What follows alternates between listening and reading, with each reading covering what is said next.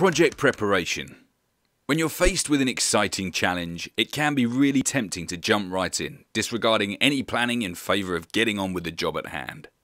But as the old saying goes, failure to prepare is preparing to fail, and a lack of plan can land your project in all sorts of problems.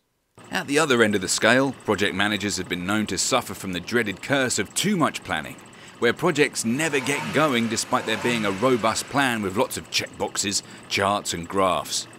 The key is to get the right balance between planning and action. And this course will show you how you can do this using critical path analysis.